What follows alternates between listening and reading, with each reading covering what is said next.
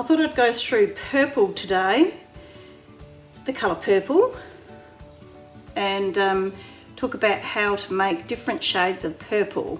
Now, anytime you add a blue and a red together, you're going to get a different shade of purple depending on the colours. So now this is, well, should I say violet. So this is the violet, this is the Earth Palette Violet. I'll just put it over here so that you can see it, but it's so that it's out of the way. Okay, so this is the Earth Palette Violet. All right, now, so the first one we'll do is, so the colours I've got here, I've got the Earth Palette Pink, the red, rubine, the turquoise, the blue, and the sky blue. Now, any of these blues mixed with these reds will make a version of blue, of purple or violet, whatever you want to call it. So perhaps we'll start with the pink. Okay, we might just use the couple of pinks in. So to the pink, we might add, for instance, the sky blue, and I'm just going to add a little bit at a time. I might even use a spoon so we don't drip it everywhere or add too much. I should have put that in a container, shouldn't I? Oh, I have got some. What am I doing? Right. Then we're going to put that one out of the way over there. Okay, so now as you can see, once you start adding the blue to the pink, you start getting a different shade. It's not the pink. Okay, we'll put a bit here. And it's actually a pretty good colour. So it's more of a cherry colour. But if we add a bit more blue, this is the sky blue, we'll add a little bit and mix it. It gradually gets darker.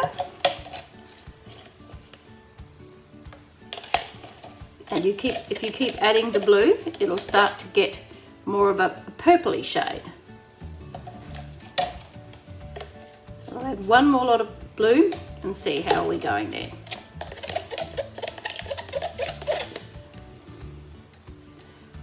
Not quite our purple yet.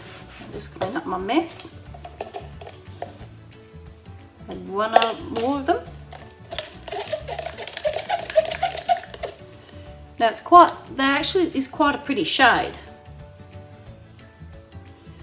but it's not quite the purple we're looking for yet. So if you're making your own colours, just keep adding a little bit at a time until you get the colour you actually want. I would call this a red violet. So it's almost a rubine colour. So we'll add one more, see how we're going. Another paper towel here to show you. So we're definitely getting to purple now, and where you stop and decide to use it is totally up to you. So this is the sky blue and the pink. We'll do one more.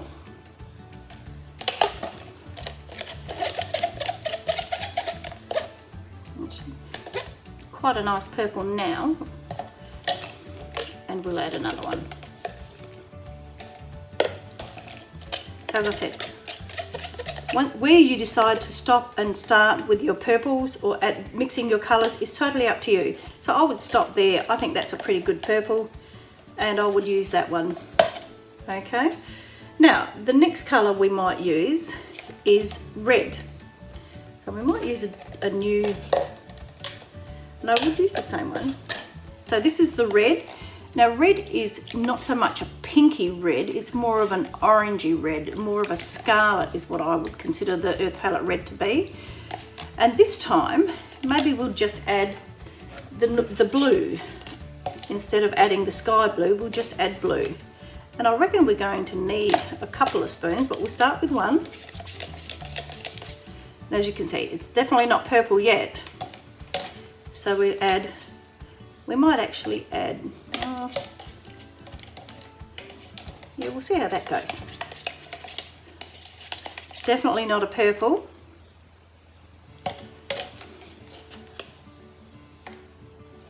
We might add a little bit extra and see how we go there.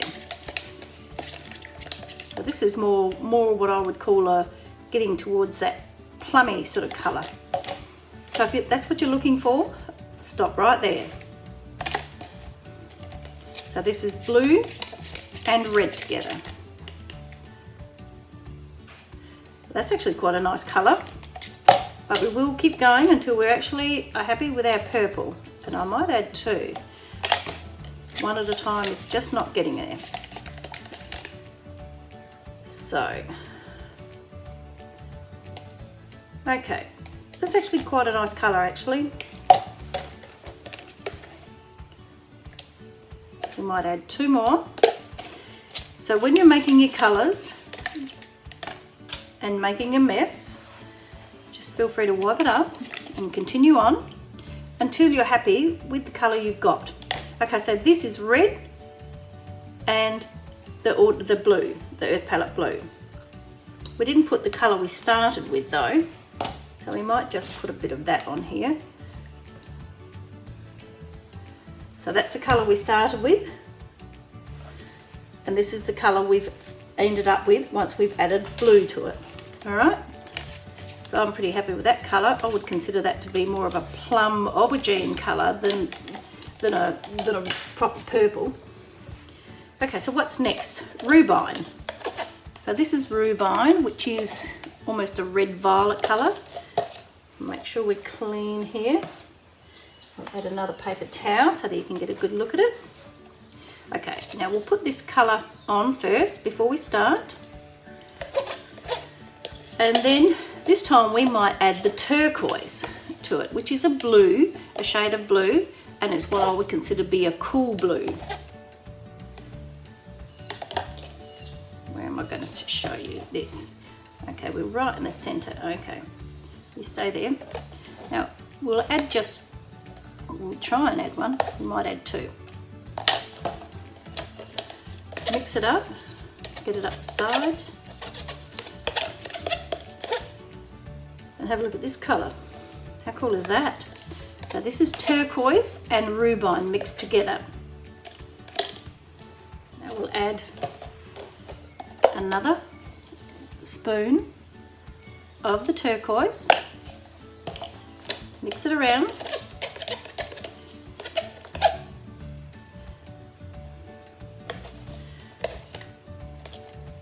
It's just a darker shade of purple. Okay, we'll add another one.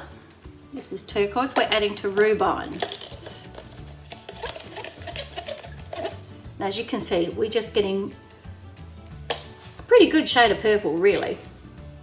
So if you take it too far and add more blue, let's just say we add, okay, perhaps we'll add 3 spoons of blue here, or of the turquoise, sorry. And then you start to get more of a blue purple colour. We'll add a bit more. It's verging on the blue side. We'll just tip the lot in.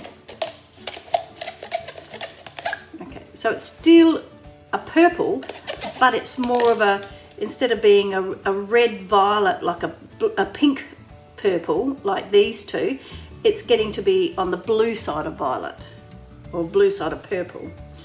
Okay, so just remember, you're in charge of your dyes. If you're looking for more colours to put in your dyes, then feel free to mix your own and do a bit of experimenting. So the last, oh no, that's our 3. Okay, so if we change it, let's start with rhubarb again, because it's my favourite colour. And this time we'll add the blue instead of the turquoise. All right, so we'll start off with 2 because I know it's going to take a bit, because rhubarb's a reasonably dark colour. And we might move these and clean up a bit after ourselves. so I can show you this one. Rightio.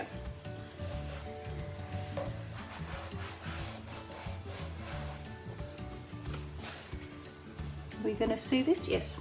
Okay, so this is rhubarb with blue added instead of turquoise. And you can see it is once again making a red-violet colour. And if we add a bit more of the blue, we're getting purple. My blue jar's run out, and my lid's leaking. Add a little bit more of the blue.